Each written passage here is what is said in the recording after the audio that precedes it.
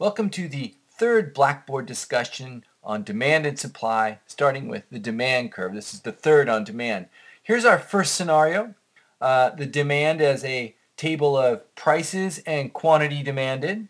We turned that into a demand curve last time, or line like this, where we have the benefit of each successive unit kind of being represented underneath here, and this is one person's demand curve.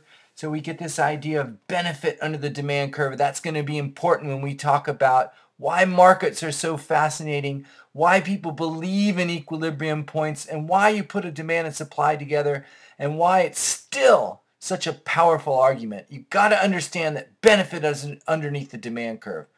Okay, I just want to emphasize that because later on it becomes so important. But now we move on, and we got to remember that this demand curve is one moment in time, one particular picture of demand, with everything else being unchanged. Ceteris paribus, nothing else is changing. This is one picture, just the price changes, and it tells us the quantity demanded changing. We've got to move on from there because we can manipulate our demand curve in a particular way. It looks something like this. What we get is a series of things that will change, and when they change, we have to draw a new demand curve. For example, here's our demand for hot dogs. Looks something like this. This demand for hot dogs isn't just one person anymore. We've added up all these different demand curves here. We can put Joe's demand curve, Joaquin's demand curve here, Sarah's demand curve here, Kendra's demand curve here, Joey's demand curve here, and Amanda's demand curve there, and you add up various prices and you end up with a market demand curve, which is this thing here, which is what we're going to work with from now on.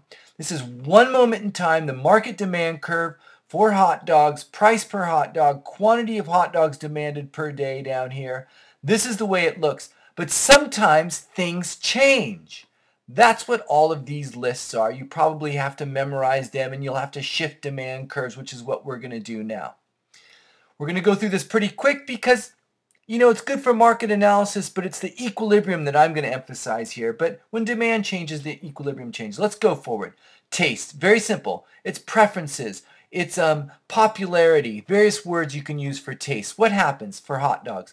Let's say all of a sudden, it turns out if you eat a lot of hot dogs, you grow hair on your head if you're bald. Well, if that were the case, at $5, instead of this amount of hot dogs, we'll say 100. Remember, this is market demand. All of a sudden at $5, you know what? People are willing to buy 200 hot dogs over here. So what do you get? $5 used to be 100, now it's 200. You get a new dot there, don't you? And as a matter of fact, for each one of these prices over here, 4, 3, 2, 1, you get more demand. So the demand is going to look like this now. I'm going to draw a new demand curve. We'll draw a line and we'll call it demand 2. What's happened? More demand. Demand is shifted to the right. We can note that down right here. Let's change our color because this is going to be an important concept, I think. We put over here more demand. Remember, I've said demand now, not quantity demand. When you say more demand, that means you're going to shift and change. And actually what you're doing is drawing a new demand curve. Things have changed. The old demand curve situation isn't the same anymore. More demand means you shift things to the right. So the first thing, if you demand or prefer hot dogs more, you shift it to the right. That's tastes. What happens if something else changes? For example, turns out if you eat a lot of hot dogs, it gives you a heart attack. Something like that. Something negative, something worse. Becomes less popular. What does that mean? That means at every price, $5, we no longer demand the 100 hot dogs, do we? We demand fewer or less hot dogs, so we put a dot there. As a matter of fact, at every price, we're going to demand fewer hot dogs. And what's going to happen to this kind of wobbly, but there it is, demand curve? It's going to shift to the left. So less equals left.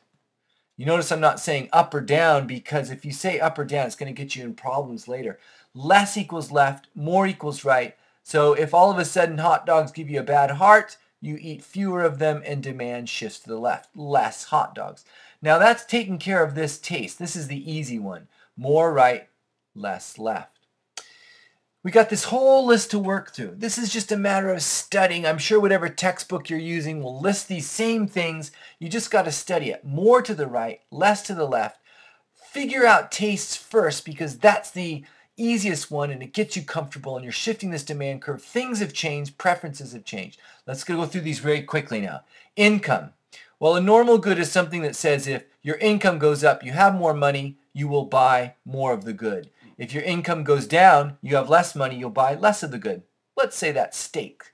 An inferior good is something like, oh, hamburger, something you don't necessarily like, but if you have a ton of money, you're not going to buy as much hamburger. So more income, you actually shift it to the left, and less income, if you're really poor, you buy more hamburger, so you shift it to the right. Income's a tricky thing because it's a normal and inferior good, but nonetheless, you're shifting these curves back and forth when something changes, in this case, income. Price of related goods. What happens if all of a sudden hamburgers were $40 a hamburger? Everybody'd stop buying hamburgers, and if the price of hot dogs was the same, they'd buy more hot dogs. So this is a substitute good, and if the price of hamburgers goes up, you don't buy hamburgers anymore, you buy hot dogs, and the demand for hot dogs shifts to the right. Now, a complement good is something that goes with hot dogs like mustard. So if something like the price of hot dogs goes down, you buy more mustard, and the demand for mustard would shift to the right. These things get complicated. Really, you've got to find a good place to practice this, a good worksheet, and just shift and practice these things. Here's the whole list.